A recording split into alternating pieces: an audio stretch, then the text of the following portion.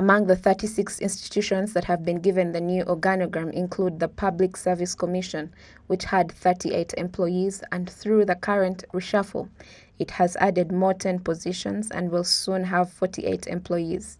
According to Angelina Muganza, the Executive Secretary of Rwanda's Public Service Commission, the Commission's responsibilities will be improved. Hariho police yo kuvuga ngo iba inzego za leta zikorera mu nyubako imwe.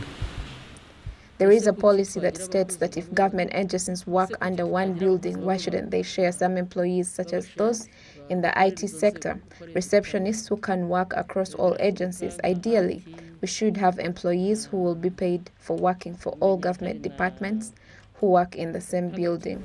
Yakwakira binjiye ahubwo ikabaorienta aho bagiye. This is also evident in various other institutions' organograms in ministries, agencies, commissions, and various other departments. An example is the Rwanda Transport Development Agency that had 54 employee positions, but according to the new employment chart, the institution now has 43 positions. Such a development, though widely welcomed by many, including the Rwanda Workers' Trade Union Confederation, the Deputy Secretary General of this confederation, Birababoneye Africaine, says Article 34 of the Presidential Decree on the appointment of new members of staff says that when an employee doesn't get their position due to the fact that the existing position was removed, they should be referred to the ministry to position them elsewhere, something that is not in the new regulations. Icyo ngicyo niko cyanditse ariko impungenge nagira navugaga uyu munsi tubonamo.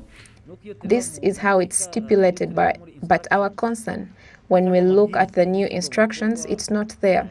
But when you look at Article 4, it says if there's an employee that doesn't get their job after the reshuffle, it will be considered as if they are fired, which is our concern, and we see it conflicts with what was in plan before. Azashyikirizwa Minisiteri y'Abakozi ba Leta ngo imwakire yakire dosiye ikomeze imushakire. The Ministry of Education had 70 vacancies, but now has 59, although some of its departments were relocated elsewhere, along with some employees.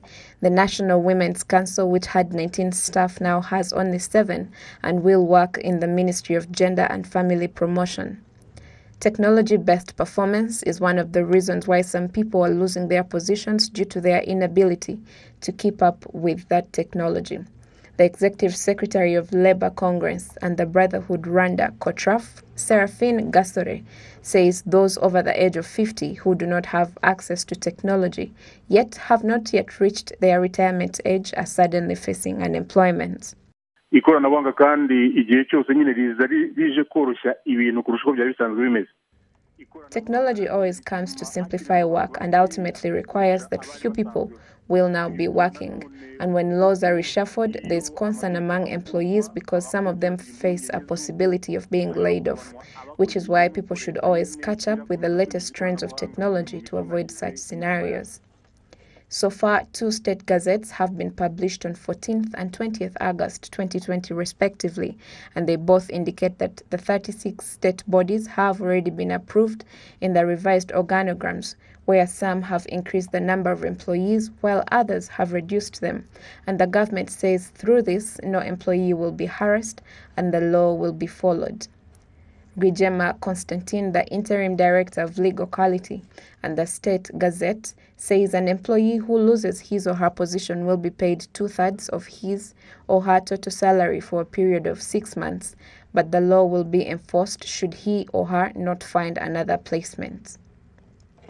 Uzamara amezi 6 ntabona undi murimo we uzaba wavanyweho cyangwa se. Whoever will finish 6 months without being placed elsewhere, they will have lost their job, and the law states that he must be given a severance package by the institution he or she was working for at the time, and that is determined by the salary the former employee was receiving, minus taxes, and also determined by the former employee's experience in the public sector.